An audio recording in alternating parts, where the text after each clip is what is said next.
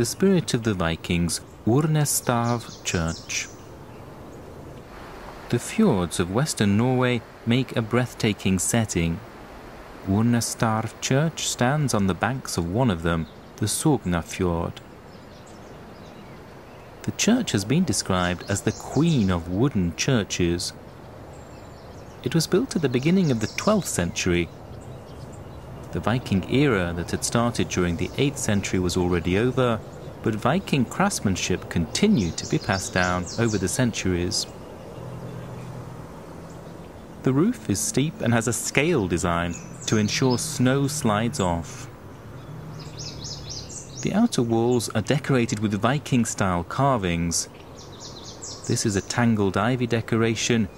This animal is biting on a long-necked dragon. The dragon was a prominent Viking symbol. Vikings were skilled carpenters. They built ships that could absorb the shock of strong waves. The Scandinavian climate is harsh. The wooden church, however, has withstood strong winds blowing uphill from the fjord for centuries. The church's flexible structure helps it resist the wind. It's extraordinary that not a single nail was used in its construction. Wooden materials were put together with supporting wooden elements to cushion the shocks and forces from outside. It's the same technique Vikings used to build their ships. The structures designed to resist strong waves were applied to their buildings. This is the church altar. The candle holder is shaped like a Viking ship.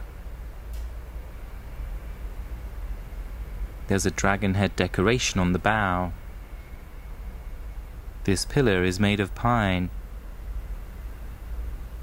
To grow straight trees, all branches were removed, then grown for another 7 years before the tree was cut down.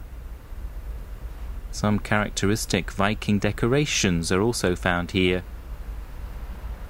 This pillar has carvings of plants and dragons.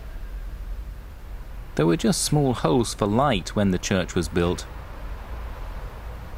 The current window was made afterwards so the priest could read from the Bible.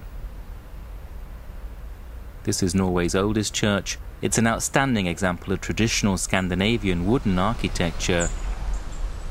It has been a part of the fjord landscape in Norway for almost 1,000 years.